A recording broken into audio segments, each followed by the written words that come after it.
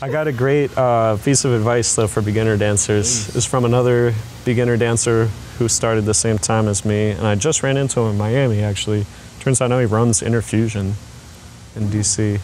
I don't remember his name, but he told me that he keeps dancing until he has a good dance and then ends on that dance.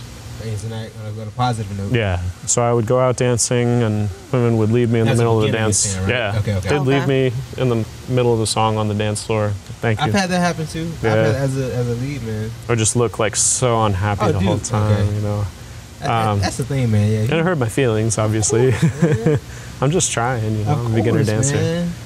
I've heard people, sorry to interrupt you, man, but I've heard like people say the biggest thing for a follower, any follower is, you know, say kind of just like smile your partner, man. It can make the world of a difference, man. Oh yeah. But for both people, honestly, the lead or the follower. Or even say something nice at the end of the dance. Oh man, it can make the world of a difference. But then again, you'll run into people who take that the wrong way too. Oh yeah. So follows are sometimes defending themselves too against dancing with people who maybe aren't that safe to dance with, So true, man. or they're worried personally about the person. You know, so I get it.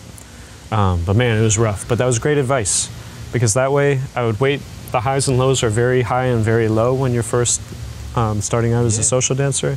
So if you end on a high point, you go home and you'll be thinking about that. Good, man. Yeah. It makes you want to come out again, right? Exactly. Instead of leaving on a low note. Yeah. So I definitely understand that. I was very stubborn. I was going to do it one way or the other. No matter, I would joke. I'd tell my friends like, oh, you know, I'm going to go out now and disappoint 5 or 6 women and go home.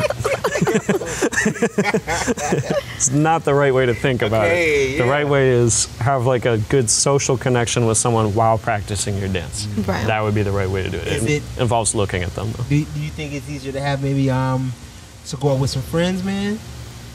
No. No? Is that a crutch maybe or what? Yeah. Okay. It's a crutch. If you don't have it, You just got to go throw yourself out there. So true, bro.